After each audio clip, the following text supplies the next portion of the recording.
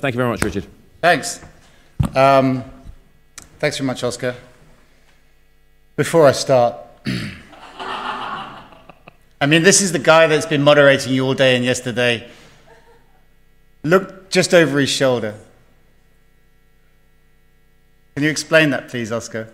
Yeah, this is a presentation I take round with me. So the reason why I ask questions like who's a mobile developer, I often ask who's making a freemium or a premium game. So is anyone making a paid game in this room? Anyone? Paid game? Those guys with their hands up making paid games, you are the living dead, you are zombies, and the reason why I've got this photo exists is because I got my friends and family to dress up as zombies so I could make a presentation to illustrate why you guys are all dead, but you just don't know it yet. Sorry, enough of that. So for those of you who've seen me speak before, I do have a ton of data. If you need the presentation in PDF format, richard@flurry.com. It's probably the easiest and most direct way to get hold of the presentation. So relax about taking pictures of the screens and stuff. Just ask me and I'll send you the presentation. So for those of you who don't know Flurry, we're an analytics and advertising company. We now track a bewildering number of applications. It's just over 290,000 applications for about 90,000 companies. So when we produce these slides, it's not extrapolated estimates based on a small panel size, AKA Comscore or Nielsen. This is actual data. We think we track almost every active smart device in the world today. How we do that is that almost every device has at least one app that has our software in it. Because we track for Angry Birds, we track for Fruit Ninja, we track for Tumblr, Skype, Shazam, the New York Times, the Financial Times, and the list goes on. So once you buy your smart new device, you typically will start downloading pretty quickly, and you'll download one of ours. So we have unique insight to the world of applications and mobile. And by the way, we're obsessed by mobile and applications. We don't do the web. We don't track anything that's browser enabled. Although we do have an HTML5 version of our analytics. We give away the data for free. It's the world's most powerful analytics. We do it for a reason. We're not a charity. We're an advertising business as well. We're a traffic acquisition network in its first iteration. So you can come to us and leverage our data to help us find you lookalikes. So the people that we think that are most likely to like your games not only download them, but go on to play them. And we do that through typically a pricing of cost per install. We also have, for the last 2 years, launched video, a really, really cool way of promoting your games through a 15 or 30-second commercial, which will run inside other apps. You pay on a cost per completed video view. We also launched a channel tracker, Ad Analytics, which helps you as a marketer, if you do traffic acquisition, it helps you measure the relative value by the source of traffic against a key metric. So in Flurry, you can then go super deep on all the other analytics. So if you're buying from us or Millennial or InMobi or any of the ad networks, but what you really want to do is know how many people get to level 4 or how many people make at least one in-app purchase. You can do that with our technologies, and there are others out there, which is trying to make marketing more of a science than an art.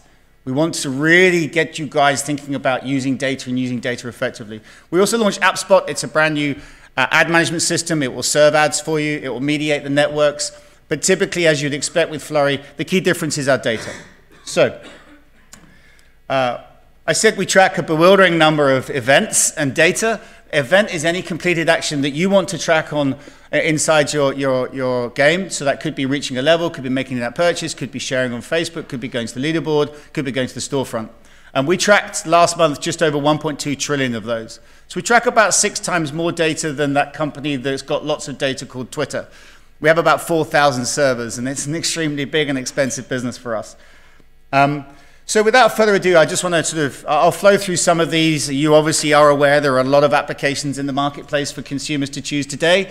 We think actually it's shifted to about 800,000 unique pieces of content in both the 2 main stores, Apple and Google Play.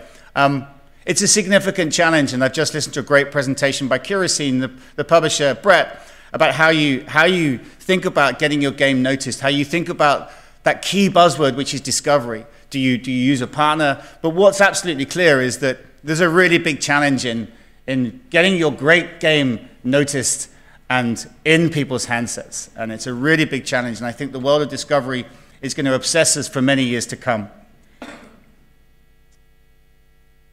But there's kind of some really good news out there. As I said, we think there's about 850 million active smart devices in the world today. We think by the end of this year, it will rise to about 1.1, 1.2 billion. But we think there's about 2 billion in the target addressable market. So we think even by the end of this year, we'll only be about halfway through the penetration, and the migration from feature phones to smartphones is continuing at pace. But there's some really good news there. People often ask me, I'm new to the world of mobile game development. Am I too late? I've been working on Facebook or desktop or consoles for so long. Am I too late in mobile? And I think, yes, the market's matured. Yes, the number of choices that consumers have got is bewildering. But we really are just starting out. Even by the end of this year, we'll only be 50% through that penetration. It's a fantastic opportunity for everyone. That 2 billion, by the way, is worldwide adults that are middle class or higher that can afford a smartphone. So just so that you know. I'm in the same problems as I think Daria did. But it's a different laptop. It's weird. So this is active penetration of smart devices by market. And I've also got the growth. So if we look at these two slides, principally I'm showing you these to help you work out which markets you should be focusing on and which has got the major growth ahead of it, and where maybe can you establish a real reputation, but in some of the markets that are less obvious. People obsess about the US and China, of course. They are the two biggest markets. And I'll come through on the growth of international by sessions. It's fascinating how international is really taking over from the US. But you can actually see in terms of compound annual growth, there's some fantastically fast-growing markets out there that can help you shape, well, what games am I going to build, what genre, in what markets? Because I can really see from Flurry data, there's some really big numbers. There's some really big numbers coming for new customers that are brand new to this business of having a smart device and playing games in native applications. And I've also got a really good loyalty matrix. Thanks, Oscar, for bigging up our blog. If you go to blog.flurry.com, we produce about one a week. And I've got a really good loyalty matrix which looks at how long and how often people play by genre. So look out for that at the end. So again, it helps you do really effective planning for your business. So this is looking at the US market, so the largest by rank in terms of users, and this looks at the iOS market. So you can see that October 2011, of all app sessions that we track, reminder, we track over 290,000 applications. We saw about half of the app sessions in the US market, 27% in the next 8 countries, so 2 to 9, and then 25%. Look what's happened, look what's shifted in a year. So now 71% of app sessions that we see are outside the US. So we can really see, and we think that will just continue at pace. So actually the predictable trend is that the US gets, as a percent of app sessions, smaller and smaller and smaller as this market matures. So hopefully, again, that helps you think, well, which market should I be in? Which ones should I really try and focus on? And some crazy things happen once we get a smartphone or a tablet or a phablet, as I heard the other day. Ridiculous. Look at the green. That's what happens with our time that we spend every day inside applications on our smart device. Look how much it's grown in 2 years. So December 2010, we're spending just over an hour inside applications, inside native applications. Flow that through to December last year, we're actually now spending over 2 hours a day inside applications. And that's directly impacting the content that we access via a browser. That's either the desktop browser or it's the mobile web. And again, I get asked, should I be developing for the mobile web? Should I be developing for native applications? There's your answer. Over 2 hours a day is an incredible number, and we can see that growing and growing. We're starting to spend as much time in applications as we do our dearly beloved television that sits benevolently on the wall and pumps out absolute rubbish content. They talk about first and second screen. It's no debate for Flurry. The first screen is the most entertaining, and that's the one you've got in your lap. The mobile TV is already here. It's called the tablet. It's a really exciting opportunity. And our dearly beloved television, well, we spend about 4 hours of wasted time on reality TV programs. Can't stand any of them. But I love my games, and I love playing games in the evening. I'm not untypical there. We graphed time of day for tablets and TV, and it looks exactly the same. The peak is around 6:30 to about 10:30 in the evening. It's fantastic. So then I'm obviously going to look at percent of sessions by category, both smartphones and tablets. And you can really see that, 70% of time spent inside applications is two categories, games and social networking. Social networking is not just Facebook. In fact, we measure more traffic outside Facebook than inside Facebook. We don't track Facebook specifically, but we estimate the time that people spend on Facebook per day, and then we can see everyone else. But in the social network category, that's dating, that's instant messaging, that's VoIP, that's all other communication tools. But you can see it dramatically shifts in tablets. And as I said, we're spending most of our time on tablets, on Wi-Fi, at home, in the evening, playing games. Bit of a no-brainer, but it's fascinating that actually on tablets, we're spending just shy of 70% of our time inside games. So again, if you're thinking about what devices am I planning for, what platforms am I planning for, what market should I plan for, hopefully this data is super useful for your planning purposes. And actually you can see utilities significantly drops. You'd expect that. We don't use the tablet for weather, for train times, for all those utility devices and utility apps that we're snacking. The session times on smartphones is much shorter than it is on tablets.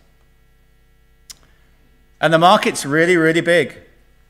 We estimate that in 2012, the total market of the sale of virtual goods inside mobile applications and advertising was worth about 18 billion.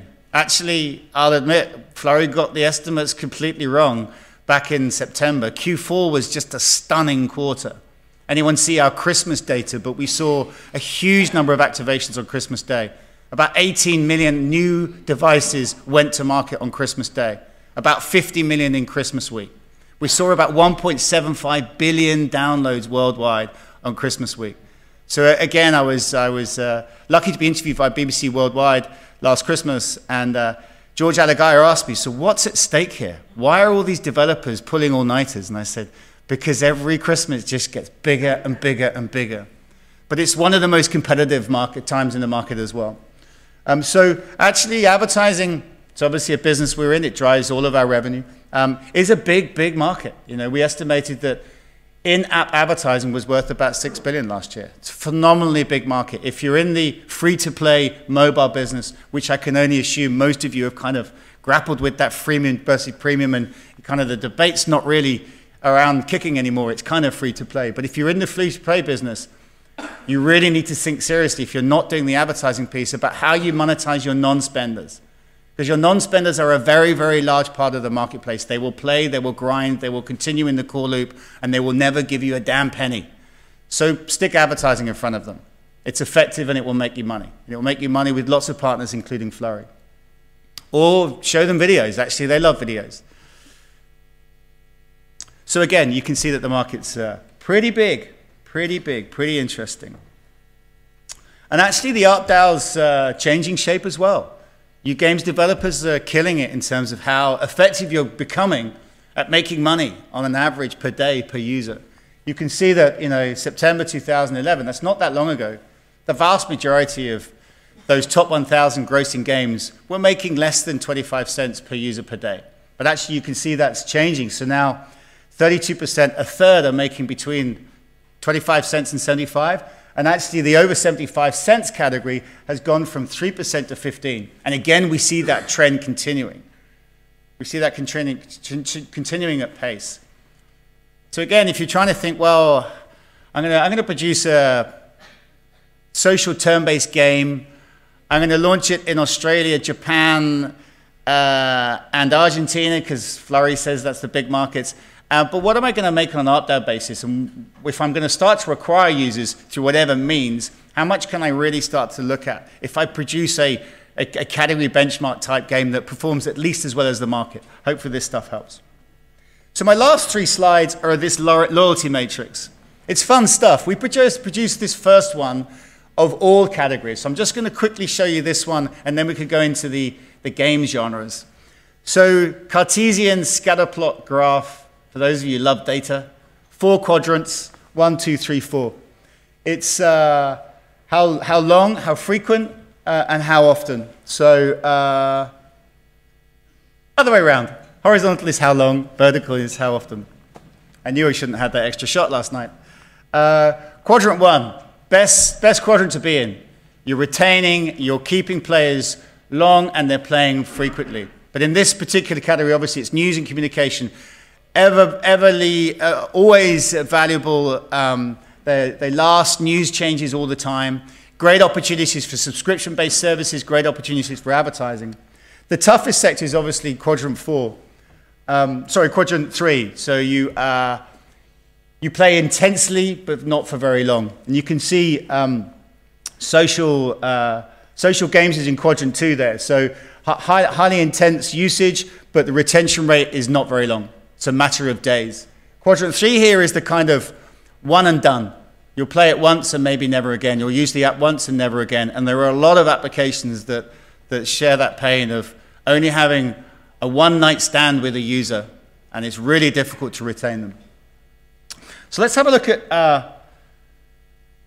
the games genres. And it's amazing how game genre really behaves very, very predictably. And you can see that slots, sim, resource management, and social turn-based are in category 1. You know, you retain people. They often will probably have your game in those categories on their phone forever. It's their favorite slots, their favorite social turn-based. Welcome. And so, you know, really good opportunities for a long-term relationship where your users will stay with you. Look at Card Battle. You know, there's lots of talk about how popular Card Battle is in the Asian market, and it is. But look at it, you know. Frequency of use per week is about 7, but your retention rate's dramatically hard. So if you're in the Card Battle genre, you've got to seize the opportunity to monetize very quickly because your relationship with that user is super short. Think about a relationship with a person that's going to last a couple of days. You've got to make it happen, guys. You've got to really find your sweet spot and the timing to monetize within the first few days, or otherwise you probably never will. And you've got a continuous churn of users over time. It's a really, really big challenge for that particular sector. So, and casino and poker behaves very differently in terms of how long and how frequent people use compared to slots. And obviously the endless time wasters. We all have endless time wasters that, again, will probably keep on our phone forever, but we may not use very often. You know, I discovered Diamond Dash again, and I hadn't played it for about 2 years. And, you know, you're in an airport, and it's like, all right, fair enough. What a lovely time waster this one is. But actually, I'm against the trend. It's obviously mostly a female demographic. But in that category is obviously, you know, Cut the Rope and Fruit Ninja and all of those. So retain, you'll keep it on your phone. You'll keep it on your phone probably forever. Useful stuff. So that blog was called The Gamification of Games. Yeah, I know. We were having a laugh.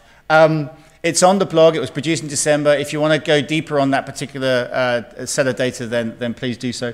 But my last slide actually looks at it slightly different. It looks at the average age and the percent of penetration male to female. Again, hopefully this helps you know who you're designing for. So if you're designing for a casino poker app, you're designing for middle-aged men. Now, maybe that doesn't come as a surprise, but I think it's really interesting to see it very accurately portrayed from Flurry's data. Slots has a similar profile, but actually the bias is much more heavily towards women. Actually, I think that's probably more a surprise. You probably think that, you know, poker and slots have a very similar demographic. It doesn't. Actually, we're seeing it far more heavily emphasized for women. Solitaire, really heavily penetrated with women. Put paid to my sex life at home, I have to say, if I don't mind sharing that with you. My girlfriend loves Solitaire, and she plays it for a couple of hours every night solidly. Thank you, man. Hey? Anyway. And then you can sort of see the cluster down here of Card Battle. Maybe that's what I said about Card Battle being not very highly frequent, but actually for a very short period of time. Actually, it's young men, so you can kind of get a sense, yeah, that makes sense too. So again, hopefully all of this data, and by the way, this is like 15 slides of at about 150 I have to choose from. And almost all of those are produced from the insight reports that we produce almost once a week. So if you want to say, hey, that's really interesting, but what else has Flurry got? Do go to the blog and find out more information there. So hopefully that's useful. Hopefully that's useful for planning purposes. Flurry really believes that data, insight, measurement is critical to every business. People often say it diminishes the creative juices of a company. I would strongly disagree. I think a company that's got great creative and innovation and passion at its heart, but also is very data-driven. So it's a combination of an art and a science. I think you're much more likely to be more successful in this market because of that. So with that, I'm done. Thank you. Well, thank you, Richard. That's great. Thank you. And I didn't expect him to take the mickey out of me so early in the presentation. Thank you very much, sir. I did have what I have been trying to find is Oscar's house last Christmas was covered from top to bottom with lights. So just another little insight into the man that's hosting your day today. It's very sad, but top true. To bottom with lights. Yeah, tastefully done, of course. Tastefully done, yeah. Actually, they're not tasteful at all, they're rubbish, but anyway. Thank you very much, Richard. So you've got the guy here who has at his fingertips the data that matters for what's happening in the industry. We've seen some great stuff about what's happening with the second screen and the fact that the second screen is no longer the phone or the tablet, it's actually the TV that's second. The first screen is the thing in our hands, as I think Richard clearly pointed out. So things are changing dramatically fast. What do you want to know from the guy who's got the data? So let's have some questions, guys. Who's got a question? Question right there. I don't have all the data in my head, though. I'm not that clever. Oh, you're pretty strong at it. Don't know. Thanks for an interesting presentation. I'm kind of curious about the advertising revenues that games might get, because you talked about for the people who are not paying, yes. So you use advertising to get money from them. Yes. So can you suggest what kind of percentage comes from advertising, for a typical game? Maybe I don't know if that's a fair or an easy to come up with question. Well, is it as low as 2% or is it like 5%? So we're seeing generally of the share of revenue between virtual goods and advertising, it's about a third. So if you're good at both and you're the average, you should be generating about 70% of your revenue from the sale of virtual goods and about 30% from advertising. What you can do on iOS and what you can do on Android is actually quite different rather. Obviously, Apple takes a curated editor's management position on apps. So, for example, they banned incentivized installs a couple of years back. It was probably a good thing. Whereas in Android, you can do that. So in your storefront, if you want to monetize those that typically are looking for free packages, you can offer them currency in exchange for them downloading somebody else's application. That's actually a big money spinner. However, I'm probably going to predict the eventual demise of incentivized installs completely, because it's not advertising as we know it, and we know that user behavior dramatically changes if you're incentivized to do so. You'll probably eat a burger that you've never eaten if it's for free, or they actually pay you to eat it.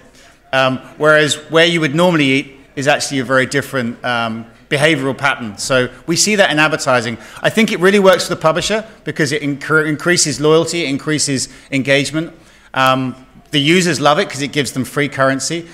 I'm not convinced about the advertiser piece, but it does help you do one thing, which is rise up the charts. The one thing you can do if you buy enough traffic is actually influence your chart position. So I think incentivized installs probably it's an answer and a means to an end on the discovery thing, but it's a bit of a blunt tool. But I actually had a different experience from that when we were doing the Papaya work. There was a lot of success where there was a relevance for the way the incentivized download worked with the game. And so you're right, it's a bit of a blunt tool, but if you do it smartly, and you do it integrated with the gaming experience, so you use the same currency for both the game that you're sending someone to and the game you're playing in, what we found is that the revenue generated and the actual engagement of the user was as high whether they came through incentivized download or not. And actually, Flurry uses its data to prioritize the order so that the one that we're actually serving to you, even though that might be an incentivized ad, is actually the one that we think is the most relevant. So if you combine those, actually, you are more likely to get engagement beyond the download.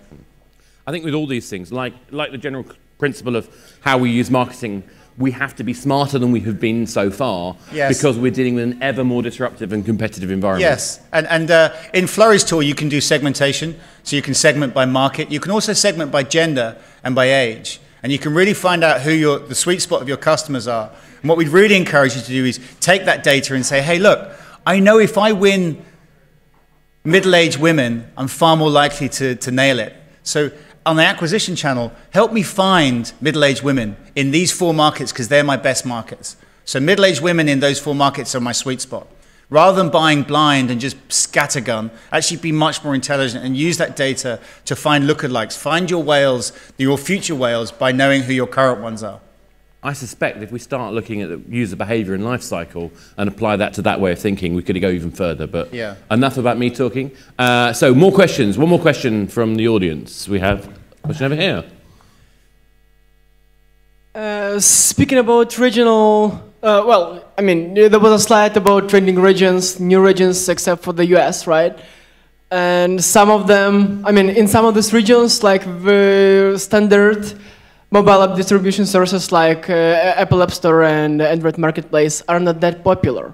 So question 2, could you highlight any regional application distribution marketplaces? Or platform specific or regional specific that? Not off the top of my head, no. Thank you. Oscar? Okay. So, well,